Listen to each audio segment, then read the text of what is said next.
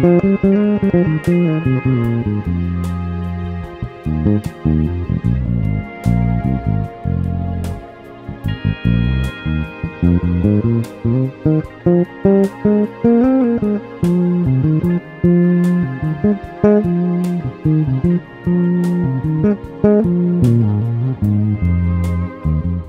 this lesson, I'm going to show you how to play the entire bass neck and not just one section of it. So that backing track is in the key of F minor, and that's the example we're going to use, and it's all these shapes.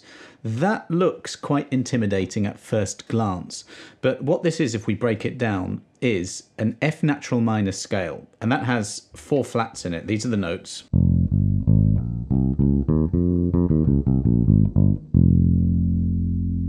F, G, A flat, B flat, C, D flat, E flat, and F.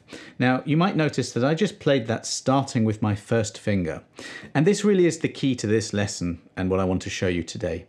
And that is starting a scale off of different fingers, and the other skill that you need to know on top of that is to know where all the notes of the key are. What I mean by that is the starting note of the scale. So in this case, F. If you know really, really confidently where all the Fs are on the bass, then you can do this with ease. You can download that backing track, by the way, to practice this. The next lesson, I'm going to show you how to play a bass line over this. Today is more of a fretboard knowledge patterns lesson. Let's start off with quickly talking about where all the Fs are on the bass. So obviously you know the string names, E, A, D, G. So E to F is a half step. Anywhere there's an E, the F is going to be a half step above it. So then we can use octave patterns to find the other Fs very quickly. I'll put a link to the lesson. I'll put a link here to a lesson with 5 really important octave shapes on bass. I'll run through them. F to F. If you're on the E string, it's very easy. Go 2 across, 2 down. That way you get the next F. Actually, if you have an F here, you can find the next one on the string down and across. 1, 2, 3, 4, 5 fret. Use the same octave pattern, we've got more Fs. Suddenly, I've got 4 Fs there. There's another octave pattern, there's another one. So this is the basis of the lesson. If you're very comfortable of where an F is, or any note, I'm just doing this particular key, then we can springboard our bass lines and solos and fills off of that note starting on a different finger. So what I'm going to do now is I'm going to show you what I mean by that. Here on the 8th fret of the A string is an F, one of those Fs we just found. If I start with my first finger, I'll get this pattern. If I start with my little finger, I get this pattern. I'd have to shift to get the octave. Second finger. I find that I use the third finger a lot less when playing a full scale, but if I play a pentatonic or a minor blues, which I was doing a lot of in the intro, then I like to use the third finger to do this kind of thing. Because these are the minor pentatonic shapes. It just removes a couple of notes from that full scale, and then that's a sound that's really great. And actually, starting with your third finger there, with this pattern,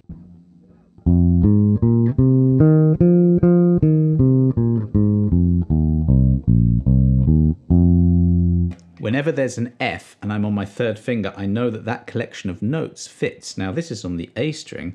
What would happen if I started on the 15th fret of the D string? That's where another F is. Well, I'd have the same pattern.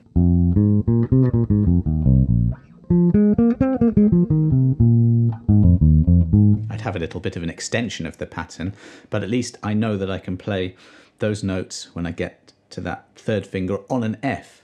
So that really is the basis of it. I didn't do little finger going down one string. I mean, there are more patterns than I'm showing you, but I'd like just to show you something that maybe you can go away with in your own practice time. Try a few of these and come up with a few of your own. So if I'm on an F, that same F up here, I know that if I descend on the same string, I get that pattern. Anywhere there's an F, that happens. So I'll kick in the backing track. I won't play very musically, I'll just play a few of those patterns. I don't even need to do all of the notes within a scale like this. I might just take just the first 6 notes. That was starting on the first finger.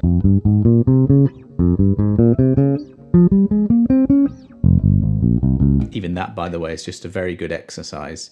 Play the first 6 notes, in this case of the F natural minor scale, and as quickly as you can, find all the Fs and play those 6 notes based off the F.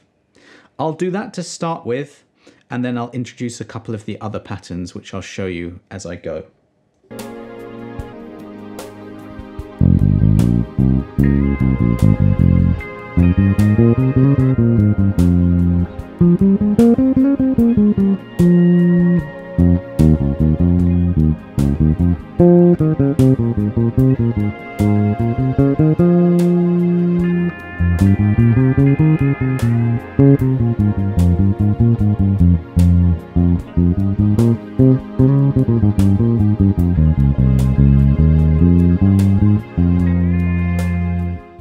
You must also know the descending version.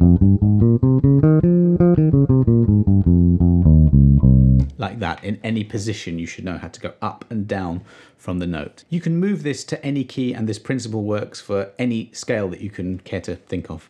Just to upgrade the exercise a bit, if you know that F natural minor is related to A flat major, which it is, you can then switch to an A flat, 4th fret E string is one, and play A flat major, and that too will fit over this.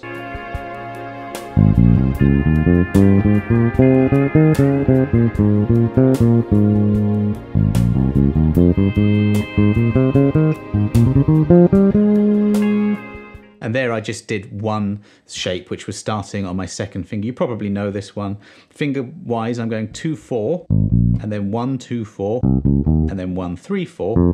And there's the A flat. I'm ending on the A flat, and I can start on that A flat again with the same pattern. And I run out of strings there. I could move up to get that last bit. So it really is all just about patterns, or not all about patterns, because there comes a point where your ear takes over a bit. You know the sound that's going to happen because you link the pattern to the sound of, you know, an F natural minor scale or an A flat major scale, and you're guided much more by your ear at that point than you are by patterns. You can get a bit boxed in by patterns and just learn those without thinking about how they sound. So I really do urge you to link the pattern to the sound as you're going, and, you know, sing it up and down in your head. Try and match that to what you're playing on the bass. Okay, well, what about making that exercise a little bit more musical? Let's explore that now.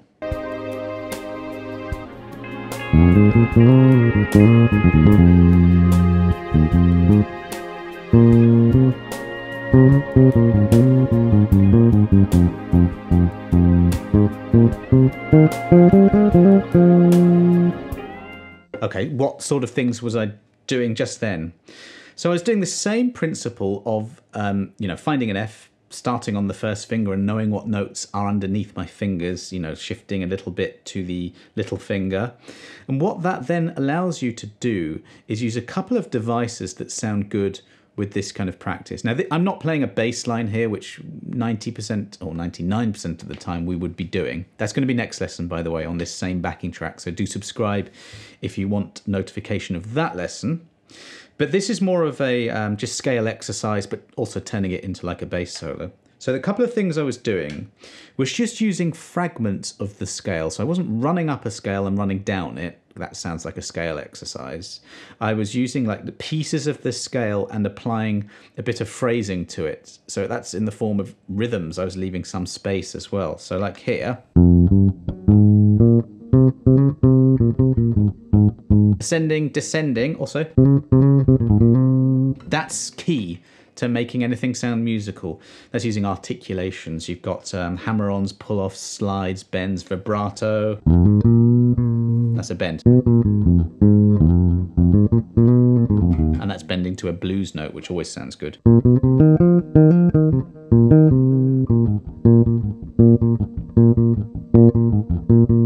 Repetition. If you're doing this kind of stuff, it sounds like a solo if you repeat. I'll do a bit more.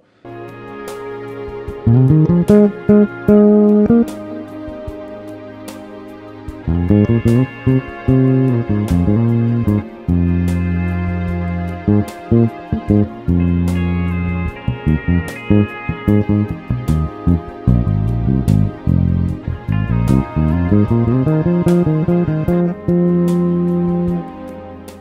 went a bit pentatonic there, third finger. That's something that I love doing, and when you play and when you practice this, I think that you'll find certain moves that you like doing, and that's great. That's what you want to do.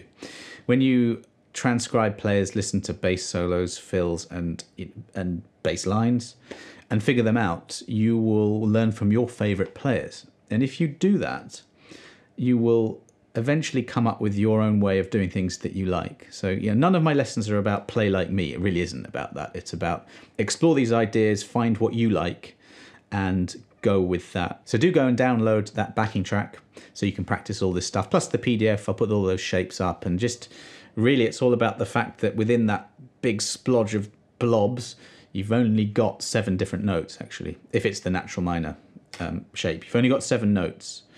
And that's it. And it's just a case of knowing where to play those in different positions. In the next lesson, I'll show you how to play a bass line over that same set of chords, that same backing track. Thanks very much for watching, and I'll see you then.